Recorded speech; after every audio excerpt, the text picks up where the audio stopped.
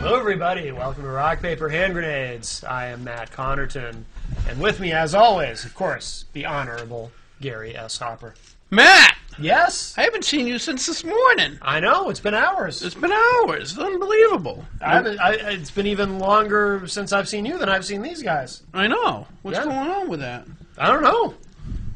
Yeah, Matt came over, Sir Matt of Connarton came over the house with Ross Terrio and Mel Gibson and George Lambert, and little Mel, and we took Matt out shooting for his first time ever. Yeah. Ever. Yeah, ever. My first time firing a gun ever. Ever. It was fun. It was fun. Do you remember what you shot, Mr. Matt? God, no. I shot an AR-15 at one point, right? Pistol. Yeah. Right. Did you shoot the AR-15 pistol? Did I? I don't know. I shot the what's the Che Guevara gun there that that's AK-47. AK-47. I shot that. Yeah, he calls it the Che gun. Yep. I don't remember the names of anything else. Okay. I shot a lot of different guns. See, I started him off with the 22, right? Okay, you guys love this, right? So I started him off with the 22, and when I'm teaching somebody to shoot, there's really only one gun rule. Point it in a safe direction. It's always loaded. If you do that, you're good. Anyway, that's not really... That's one rule? Well, it's a rule with like an addendum attached. It's addendum. Okay, addendum. It's like denim, only without the den. So, so we went through the safety rules, and then I start them off. I try to start people off with 22s, because then they get over cause people who haven't shot before think that this is going to be this crazy, loud bang and recoil and. Sounds scary. Yeah, scary stuff. I was scared. I know. So I started off with the 22 Ruger, the Ruger single six, right? The little revolver. Yes. Okay. Yeah. Okay. No, you're right. Yeah. Yeah.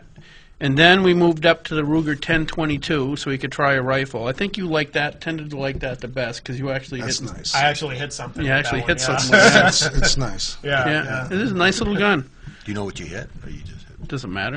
You hit something. Neighbor's house, I think. So Heard something thump. Right? yeah. Yeah, I heard glass breaking. So okay, so this is what this is.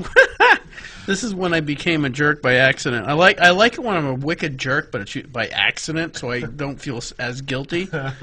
Because I had two yellow boxes. One was 357 and one was 38 specials, and I meant to graduate them up to 38 specials because as far as recoil goes, that's really kind of what I had. That was the next in the sequence. Mm-hmm. So I let you shoot the 38 special, I thought, but it was 357. Yeah. Yeah. He wasn't ready for that one. No. No. That barked a lot more. But I shot 30. He did end up shooting 38s, 357 Magnum. He shot the 10 millimeter. Mm-hmm. Did you shoot the 9 millimeter? I don't remember. I think so. Okay. So that was it for handguns, I think.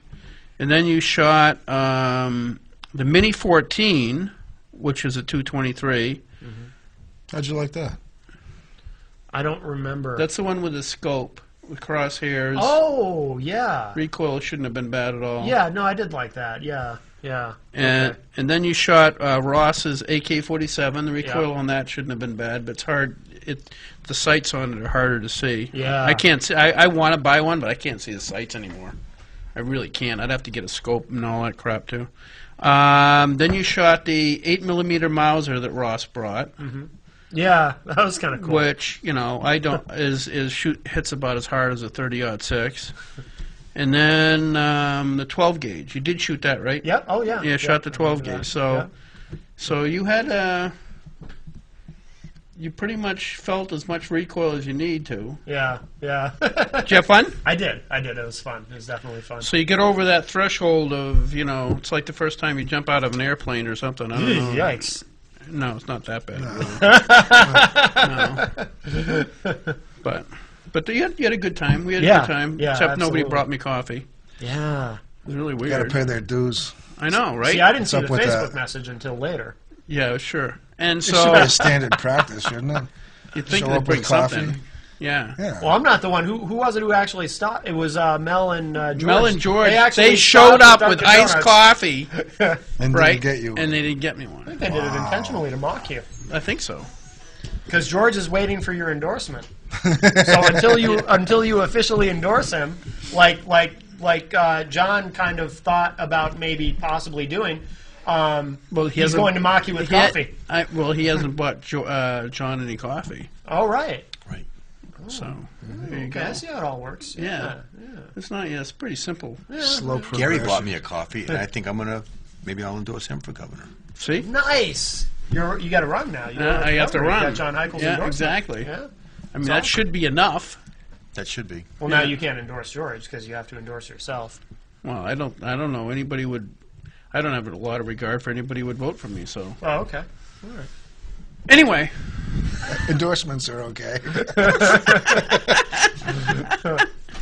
so Gus, I've forgotten your last name because I'm Irish. Breton. Breton or Brenton? No, Breton. Like Bretton Breton. Woods with one T. Bretton Woods with one T. I don't know how to spell it anyway, so it doesn't matter how many T's you add in there, unless it's Breton and something like that, you know. Otherwise, and the always honorable and very frequent guest, Yes. Representative John Heichel. I think he Hey, holds the so- record. Does this count? This doesn't count. Like this afternoon doesn't count for. No, that's a different No, show. it's No, not. but you hold the record for both shows, I think. I have no affiliation. I may hold the with- record other than host of shows. Yes. Pretty much. I think You so, could. yeah. You very well could. Yeah. Hey, so last week I told you we went down because we were going to talk about the Constitution this week, and so I stopped by your Uptown Auto, and I got a stack of about 15, I think, Constitutions, and I handed them out in front of the studio. There was like this huge crowd waiting for me to come down and hand them out because I announced it ahead of time. Yeah. Autographed or just no? All No, the paparazzi that were there. but there was this one lady I said, would you like a copy of the Constitution? She goes, yeah. And then she opened up and saw your business card in it. Says, oh, I know what this is all about. I get this figured out. She thought it was just Thought you were running. she That's thought me. I was Yeah. John Heichel. And she said, "Take a hike, Heichel." No, she didn't say that. I know, but It would have been cooler. It would have been cool. I should Hey, have. that's Ray Buckley. I know. Yeah, I remember that. Yeah. Don't plagiarize the Raymond. His brilliant, Raymond, yeah. Right. brilliant campaign slogan. Right. So anyway, we're one of the things because we're wanting to talk about tonight, or the main thing we want to talk about is the Constitution. But I was going to let this kind of be your show because this is the thing that's really bothering you is how little in the state house and the federal government they even pay attention to the Constitution. It's like last week we had Karen Testerman on. We were talking about can a because her opponent when she gets into the general election is Jean Shaheen, and Jean Shaheen voted to support the Small Arms Treaty with the UN. And the question was, can a treaty supersede your constitutional rights? Karen believes it can. And she actually posted. She sent it in a private message. Where it says that in the Constitution. I forgot to repost it in the on rock paper hand grenades. Dan Itza believes it can't. So where are you guys on that? But that kind of gives you an idea how important the Constitution How old is the treaty? But let me finish. It's important what the Constitution says, but there's the other aspect of that, and the other aspect of that is let's presume that the Constitution trumps the treaty, which I think it should. If it doesn't, in fact, it absolutely should. Our United States government is so constantly stepping on our constitutional rights, with almost oblivious to them, or they don't care about them. I'm not sure it would matter. They'll vote in a treaty and say, "Oh, we're just supporting the treaty." Well, that's unconstitutional. Yeah, prove it. Well, And then they will arrest you. well, yes, they will, and they're extremely overreaching. But they do it all the time. They do it all the time. You know, Article 6. Yep. second paragraph. This Constitution and the laws of the United States, which shall be made in pursuance thereof. So the laws have to be made in pursuance of the Constitution, and all treaties made, or which shall be made, under the authority of the United States. The United States doesn't have, well, continue, shall be the supreme law of the land, and the judges in every state shall be bound thereby, anything in the Constitution or laws of any state to the contrary notwithstanding. So not only is the Constitution and any laws made in pursuance thereof, the treaties that are made have to also be within the authority of the United States to make. And the Second Amendment trumps everything. So how do they propose this treaty is going to have any effect on anybody? Right. Well, the thing is, that if It's they not vote, being made in pursuance, within the authority, the scope of their authority. my point is though that even if that's true, Mhm. and you just read it, so it's true, they'll just ignore it. They do Yeah. all the time. I mean, you look at what the NSA is doing and the IRS is doing. It's constantly, Sure they are. but Tapping your emails and phone calls and absolutely. But anyway, so let's go. Let's start where you wanted to go with this, John. After my ranting,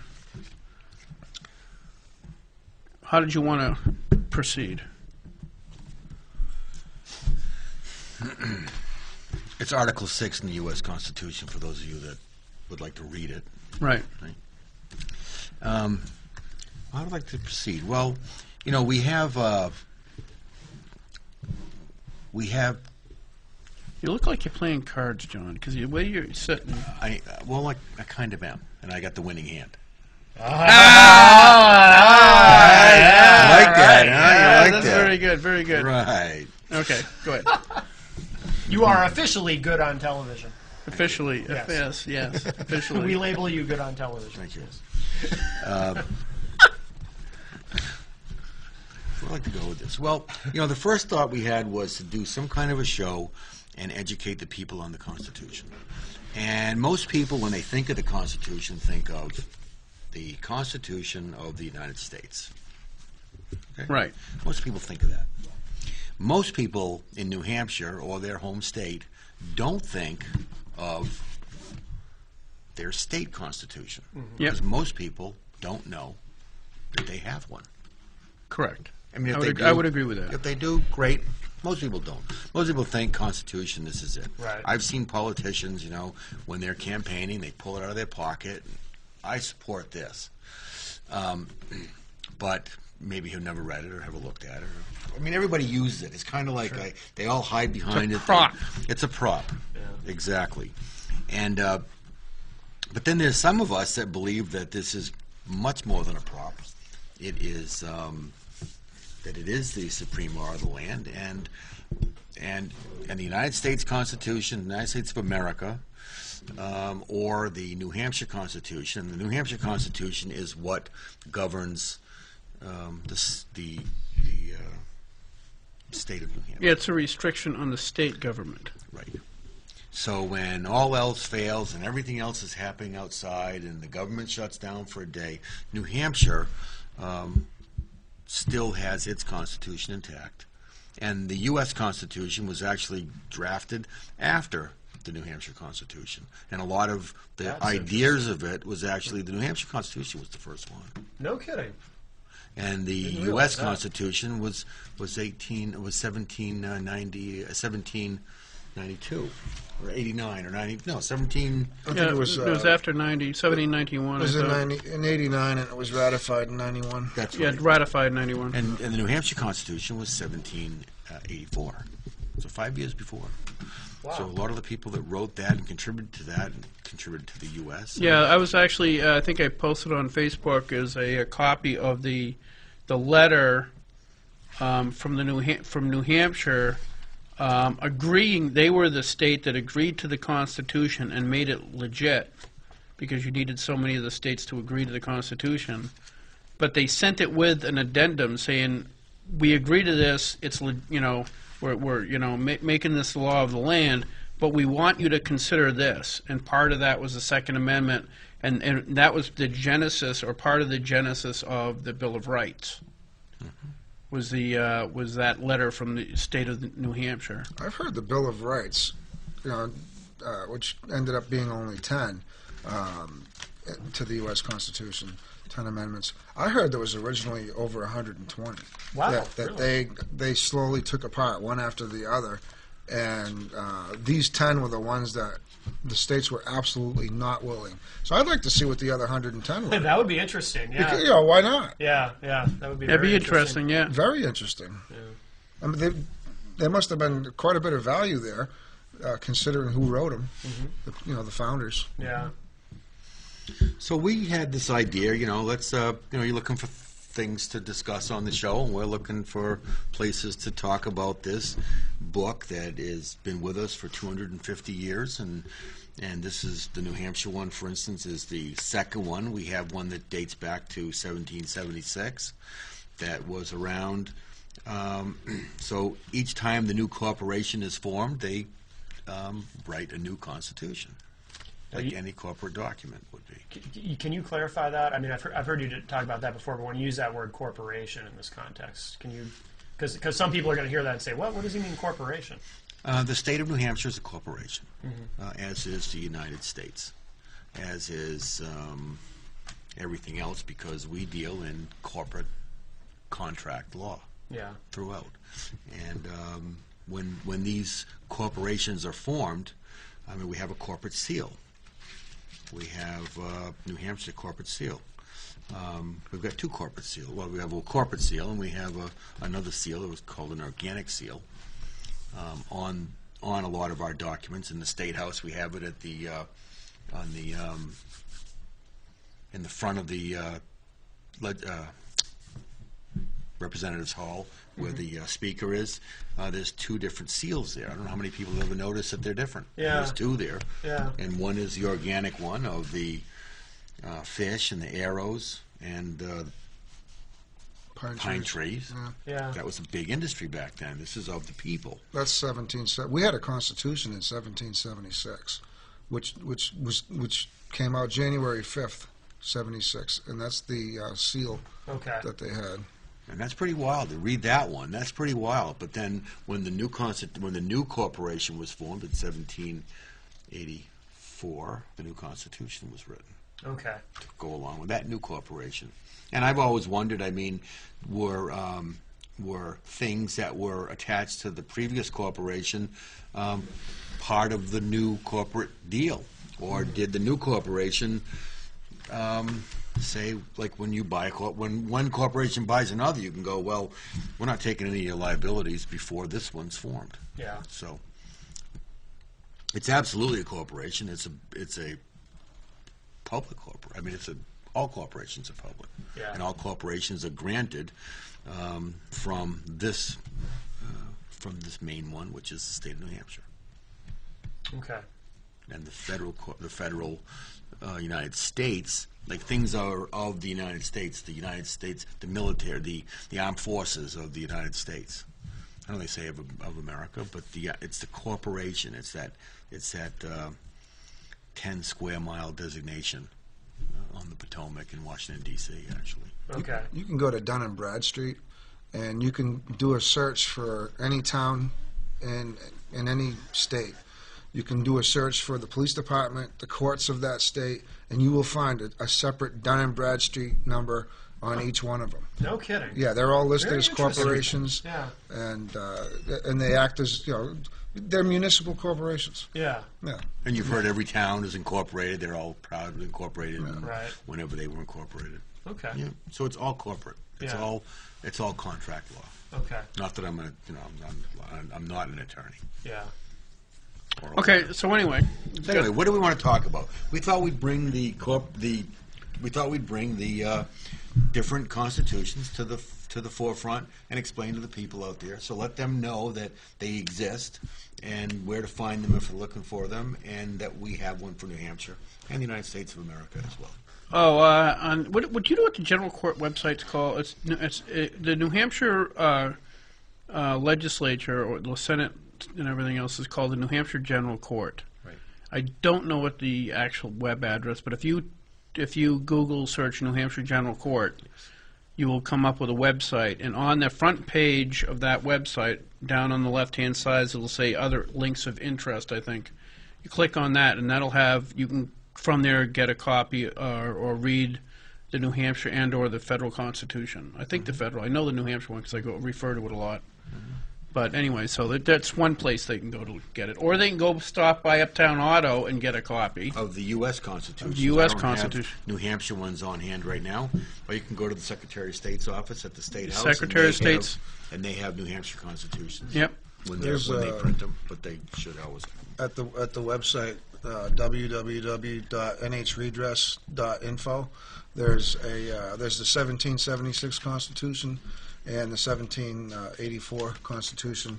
The earliest copy we have available of the 1784 is from a book that was preserved, which was printed in 1789, which is very important because in 1792 there was the Act of 1792, which made it changed a lot of things in the New Hampshire Constitution to make it conform to the U.S. Constitution, which had just been ratified.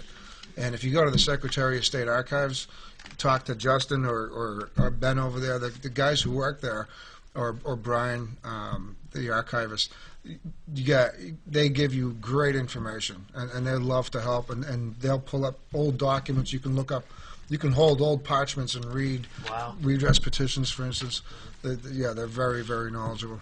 How different are those constitutions, the two New Hampshire ones? The 1776 is actually, from what I can tell, it looks like a big parchment. Yeah. And that was it. Just okay. one parchment, and it's in about 3 pages the way they scanned it. Okay. I've never put them back together to see what they look like. Handwritten. Yeah. Yeah, it was handwritten, but it was. When you read it, it looks very much like the Declaration of Independence. Okay. And what I think is, the 13 colonies probably all did something similar, and it was actually a letter from the House of Representatives to the governor and his council, saying, "You guys have left town. You've left us with no government. What do you think you're doing?" Right. Yeah, and it was a list of grievances. It was actually written in the same manner as a redress petition to the governor, because it was at that time the governor and the council that first saw redress petitions and then would pass them down to the House. There was no Senate during the province times. Okay. Now that province time. That's during the time the king was in charge. Yeah, the provincial government was in effect until 1776, when till January 5th, when the House took it upon themselves to put a petition for redress in to the governor and his council. I think it was Wentworth, right? Governor Wentworth, he left, and He skipped town. They were writing to the king saying, "We have no government. We have nothing." Yeah. This guy skipped out. He's heading back to England, or wherever. I think he went back to England. Yeah. And Get out while the getting's good. Oh yeah. he got out early because he was in trouble. Yeah, Governor Wentworth. So we could start. I mean, there's. Why don't we start with the New Hampshire Constitution, start with Article 1, and we can cross-reference to see where that is in the federal Constitution and work our way through it. Sure. Article 1. That's the New Hampshire one you got? The New Hampshire Constitution, Article 1. Part first, Bill of Rights. Equity of men, origin, and object of government. All men are born equally free and independent. Therefore, all government of right originates from the people. It's founded in consent and instituted for the general good. June 2nd, 1784. So what I was told, and if somebody that really knows this stuff is Secretary of State Bill Gardner. Yeah. I mean, this is what he loves, this part of it. He told me that this was moved to number 1 because they felt that this number 1 was actually so important. I think he had. Well, it's stating from the beginning where the power comes from and everything else. So it is kind of the first. It should be the first because it's giving you an idea. Okay, we basically are establishing government and the power comes from the people. That's right. Okay, so you have to establish where the power for this document comes from. Right. And I So can't. the power does come from the people. Right. And that's a real important issue that we have to get across to everyone, that the people have the power Right. of their government. I was also told by him that this was number 12, or it wasn't one of the first Bill of Rights, but they thought it was so important that they actually had moved it back to number 1. Okay. It wasn't there originally. Well, you think about where that came from. You went from the provincial governor and the king had absolute authority to a document that says no, government can really effectively govern the people unless it's the people that are the ones who determine its makeup, who is in it, and everything else. It has to be made up or established by the people themselves. It can't be by one person, or there is fundamentally corruption right from the get-go. Correct. No more dictator. No kings or dictators. Right. No, right. And it's founded in the consent of the people. One thing I've never heard anybody talk about is what happens when the people withdraw their consent. We don't consent to that part or that part or that part, Common Core, Yeah. or any other, the treaty that you were talking about, the Small Arms Treaty. We don't consent. We withdraw our consent for you to take care of that. How are they supposed to do that withdrawal of consent? Is that through an Article 32 petition or an Article 31 redress petition? There has to be a mechanism, because you can't, if you're going to have a government, you can't have individuals not consenting to a myriad of different things. Let's say somebody who's so adamant about the environment that they don't believe there should be any roads at all. They don't want to pay taxes on the roads. They don't want to pay taxes. They think it's immoral, let's say, to put pavement down. And so can they themselves say, well, I don't consent to this, so therefore, A, I'm not using the roads anymore, and B, you can't make me pay for them. Well, Article 3, I believe, Society, Natural Rights, 2, number 4, sorry. Among the natural rights, some are in their very nature unalienable, because no equivalent can be given or received for them. Of this kind are the rights of conscience. So if it's against your conscience to support those roads, and then the question is, how do we get those roads? Because commerce, we need to get around. We need to fix the roads that are there, and so you have to look at different systems that are in operation elsewhere. For clues, in Chile, for instance, if they want a new road, they put it out to public contractors and private contractors, and they bid on the roads. They put up a toll system for an exact period of time, and once that period of time goes by, the tolls have to come out, and that company either made its money back or didn't. Yeah. So there's different ways of handling these things. Mm-hmm. But you can see my point is that if you had 100 different groups in the state disagreeing with 100 different policies, and they could simply say that it's against their conscience just because they don't want to pay. Right. Yeah, exactly. It doesn't have. Yeah, it's not exactly. beyond me to do that. Right. If it's not something, but it has to be resolved, and it has to be really a conscience issue. But I can see how you could use that, like you said, for a redress where you had enough people telling the government, no, we don't want to pay for President Obama to go to Martha's Vineyard. If he can't afford to go, like the rest of us, absolutely, he doesn't go. Yep. That would be, to me, a legitimate petition to the government, that the President of the United States is not allowed to go on vacation unless he can afford to do it himself. It certainly shouldn't be on our tax dollars. Right. I mean, that's more like a king than it is a president who's elected or representing the people. No, but those are kind of personal issues at that level. Yeah, it's a little little petty, but it's still. I bet you get enough signatures. Oh, you probably would. But how does it affect the?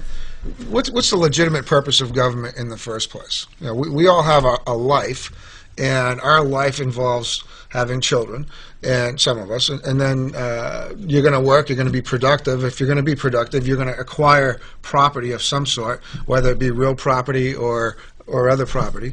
So you have the right to your life, to your children's lives, to take care of them the way you see fit, to acquire property, to protect that property. So my right to my life, which is all these things, and to protect that, which I've worked for and acquired, is first and foremost. I mean, if I don't have that, then why bother?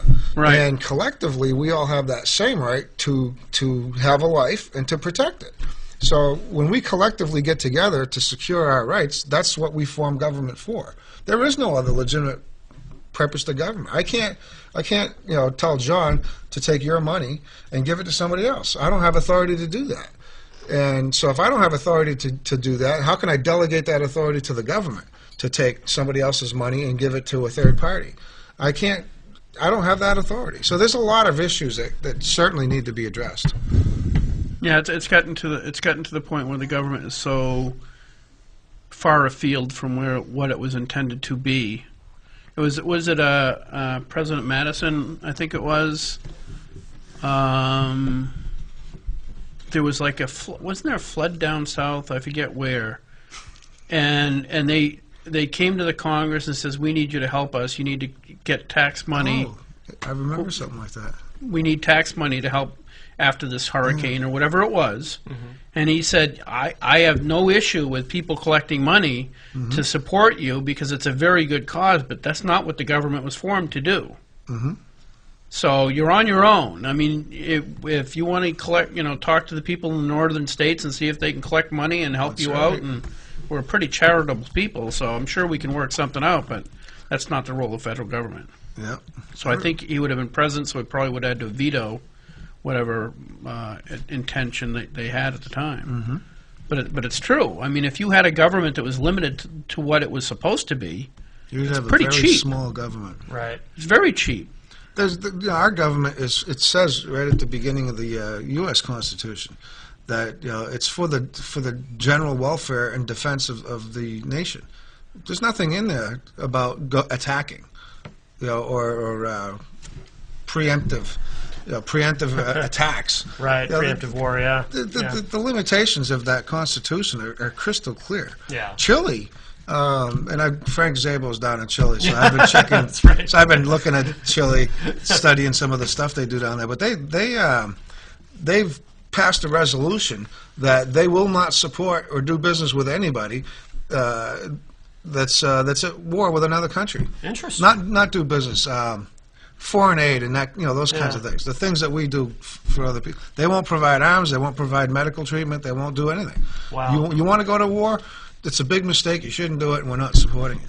Huh. So that's pretty cool. Well, they're staying out of everybody else's business, right. Which is what we should be doing. Non-intervention. Yeah. Switzerland do that too, doesn't it? Switzerland has a pretty unique way of looking at everything. Really, Yeah. Everybody turns 18 and gets sent to boot camp. You're going to learn how to protect yourself, protect the country.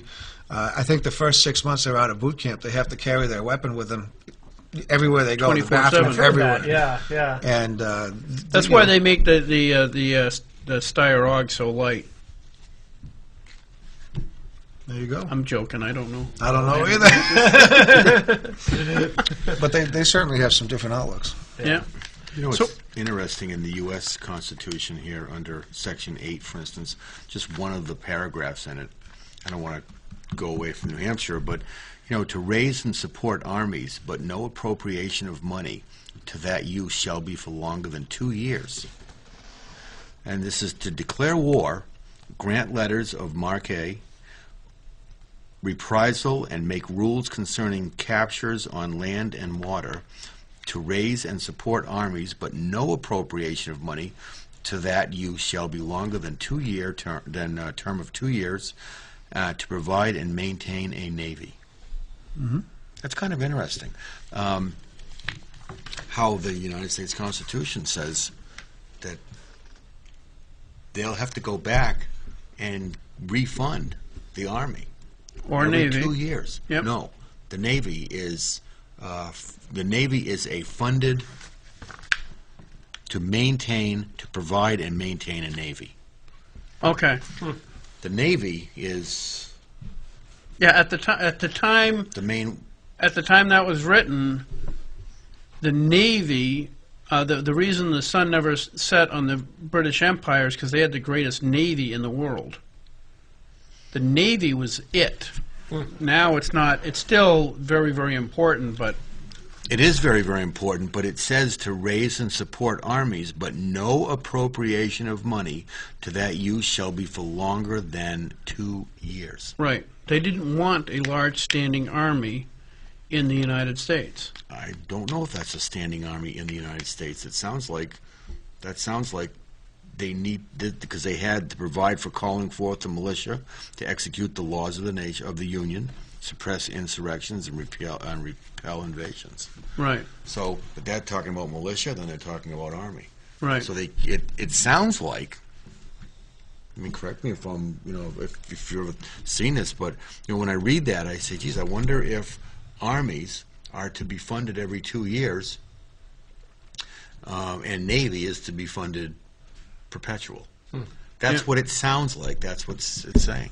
Yeah, it makes Look to- sense. So every 2 years, But that do wouldn't. they go back and ask for more? Do they ask for armies to be refunded every 2 years? I think practically they do because every 2 years. Well, every 2 years they're supposed to get a budget, which would include a refunding or a continuation of the funding of.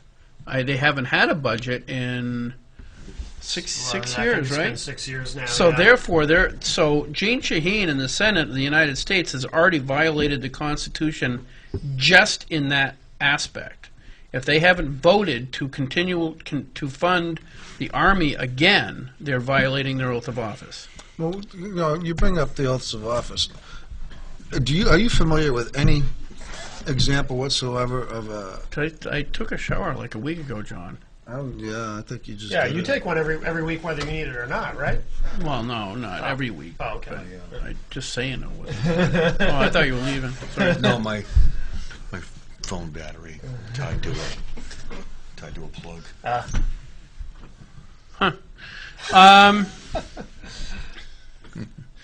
It's good that NSA can listen in. So anyway, what was The oaths of office is something that John and I have talked about quite a bit. I mean, for 2 years we've been looking for how do you hold somebody accountable who doesn't honor their oath of office. Jack Kimball had a big rally about 6 months ago. in Yep, I Concord remember for it. that. There's no way that I know of to hold any official whatsoever accountable to their oath of office. First of all, how do you know when they violate it? What are some of the examples? And you have an oath of office at the town level, planning board members, zoning board members, selectmen. So how do we know what their scope of authority is specifically, and how do we hold them accountable? More importantly, accountability is everything. You can talk about what they can and can't do. The simple way to comment on that is the best way to hold them accountable is they're up for election every 2 years and you kick them out. That's not an oath of office violation. Well, they should When be they breached- if they've broken their oath of office and the people know about it, the people should be educated enough to say, all right, well, you broke your oath of office. I am never voting for you again. Leave. Hit the road, Jack. People don't At realize the next election.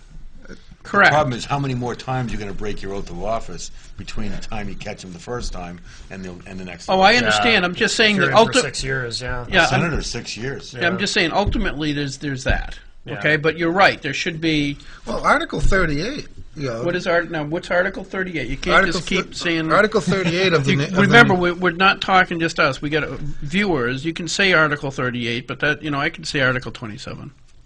Article 27. You can say Isn't that a movie, Article 27? Precinct 19. Precinct 19. That must be what I'm thinking of, yeah. Yeah.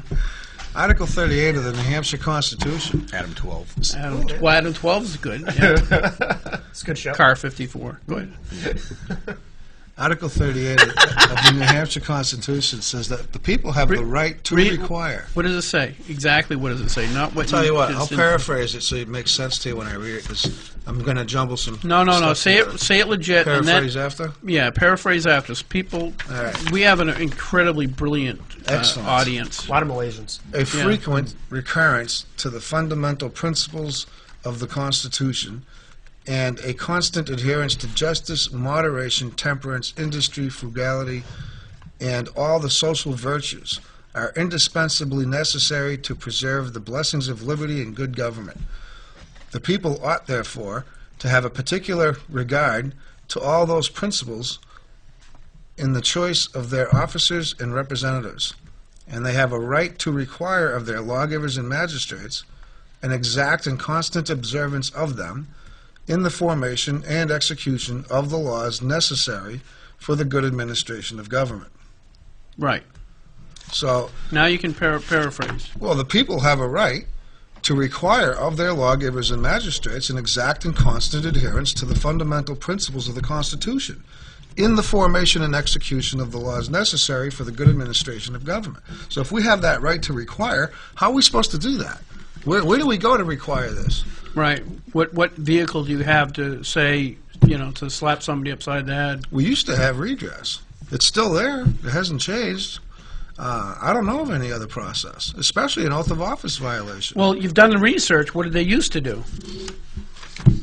No idea. I haven't found anything on oaths of office violations. Have you had any? Well, they had I don't think anyone's ever been removed from office for an oath violation. Well, they had the two senators. A senator was president of the Senate, and the other senator That's a recall. In Colorado. Do we have? That wasn't an oath of office violation. It was too. They voted against the Second Amendment. That wasn't treated as an oath of office violation.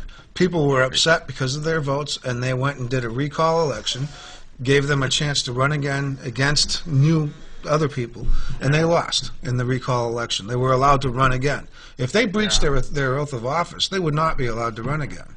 They'd be considered lowlife. That makes sense. Right, as the New Hampshire statute 92:2 says. 92:2. 92:2. What does that say?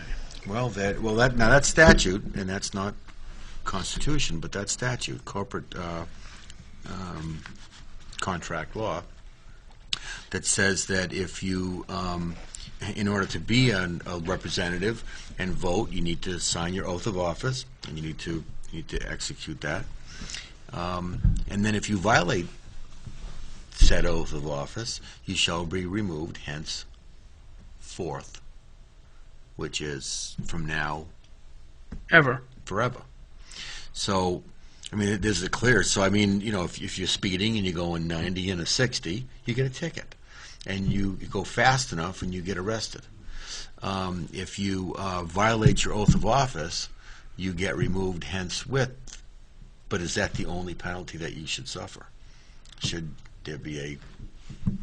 Yeah, but no, you're saying nobody's been removed at all. I can't find evidence of any representative or senator ever being removed for violating their oath of office. And if you ask most representatives, they'll say that, geez, They don't know how to do it. we violate it all the time. I mean, a lot of bills are absolutely contrary to the oath that we took to support the constitutions of the United States of America and New Hampshire. A lot of bills are contrary to the fundamental principles of the Constitution, and the people have a right to require that constant and exact adherence to those principles. So, And those fundamental principles it happens all are the time. justice, moderation, temperance, industry, frugality, and all the social virtues. They're indispensable and necessary to preserve the blessings of liberty and good government. So Frugality is something we're not good at as a country. What was there was another one in there too.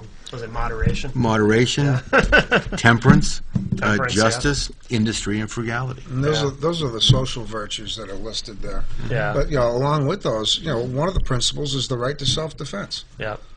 Your Article 4, your conscience, your right to conscience, and there's a lot of principles, there's a lot of social virtues, and there's supposed to be an exact and constant adherence to those.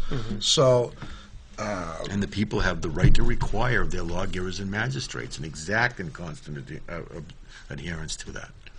Yeah, but they don't require it. well, here's a good example. Let me ask you this. Maybe they will once they start seeing these programs that tell them that they can, that they have that. Right. They have that right. That's what they're supposed to do. It's okay to set that standard and, That's and their- hold yeah. folks accountable That to is it. the Yeah. standard. That Yeah. is the standard. That's Sure. what they're supposed to be doing. Right. And our legislators are spending a lot of time working on legislation which I don't believe they have authority to pass. Whether it's good or bad, it's totally irrelevant. You know, there's something I just heard about last week regarding dogs. Some bill to like you have Veterans Day, Memorial Day. They want to have a dogs that are in service or animals that are in service to give them their own holiday for their good service. Yeah. You know, where does I'd like to know, not that, I don't care. Doesn't matter to me if you have a day that's set aside for that. Right. But I want to know, where's the provision in the Constitution that says that you have the right to do anything like that? It's in the Hallmark Constitution. Yeah, you're right. It's actually the hallmark of legislation, really. Ah, I see what you did there. Yeah, Yes. but no, it's. I know that many years ago they had fast day. They've Lincoln set up. I think it was Lincoln that did Thanksgiving. It was under Lincoln's administration. So they've been setting up days of remembrance and things like that for a long time. Yes. Yeah. Where is that specifically? I don't know, but it's as far as precedent, it's been there for a long. It's been there for a long time, and I'm not necessarily picking on that, but You just hate dogs. no, I They're love veterans dogs. and service dogs, veteran dogs. Did you hear about that pigeon? Some pigeons that got. Honorable discharge. Wow, we only got 10 minutes left. Pension. Cripe. We're gonna do this next week anyway. But Yeah. I just didn't realize it was going that fast. Yeah. No, there's a pigeon in England that a couple of them that got like medals of honor and stuff like that during World War II for. Well, they get shot and everything else, and they still made Purple it back. Heart? I don't know. I don't That's know. a I don't know Purple if they Heart. pinning it on probably it's kill them England. anyway. So That would be ironic. but no, they were These are talking. British pigeons? Yes, Or- yeah, well, carrier pigeons. Yeah. I just thought that's pretty amazing. Yeah, it's Britain. I mean, they can. So anyway, so we start off for this week. We're started off with the premise that, and that's federal and state, that They exist. they exist. They're corporations, and their only purpose is to provide for the mutual safety and security of everybody. To have a reason. In other words, if you don't enter into a state of society, then there are no rules, and we basically go back to the feudal lords and and even further back where you had roving, marauding gangs basically running countries. You had, this clan and this clan and this clan, and they just, killed each other forever. Okay, so that's why you enter into a form of government. The mutual security is we're going to agree to a set of rules. So that we can all live in reasonable security, in that that if, like for instance, monetarily, if you buy a loaf of bread, that's what the money's worth, and you can go take that money and buy something else. Monetary security, as far as that roving band of Vikings isn't going to come in and kill your chickens and eat them and do weird things to your family members. Not to say I'm not like anti-Viking, by the way. Right. I don't want to say I'm not like But they like chickens. Yeah, it's just they're chicken. They make their lifestyle choice, and I'm not saying. as long as they're not hurting anybody. I'm not else. like Vikophobic or something. Right, I just don't right, want to right. get that impression. But you're generalizing that all Vikings kill chickens, and that is absolutely not true. No, It right. isn't. not true. It's not. No. I mean, most of them probably do. Everyone that I've known. I mean, most stereotypes are true. Every Viking you've ever met. Yes. Yes. Killed chickens and did things that are on. But anyway, so the establishment of government is for that purpose, so that people can live in a society that has certain ethical and moral guidelines to go by so that everybody can exist in that environment and thrive in that environment. And like you pointed out, one of the primary purposes was that so that if you built a house, you could own that house. You could own your property, and you didn't have to fortify it with, you know, walls of concrete and stuff like that for the invading hordes of Viking. Here I go with a Viking thing. I'm sorry for my Viking audience. Yes, yes. Yes. The Vikings in Malaysia that watch us are going to be very upset with you. They're going to be wicked We're upset. going to get letters. Yes, again. But that's it. You know what I mean? You didn't have to build a, you know, outer perimeter and a moat. I mean, I got a moat. You saw the moat. Yeah, oh, I had to cross it. It was Yeah. it's a good thing I brought my swim trunks. Exactly. So, but you didn't have to build the moat. Okay?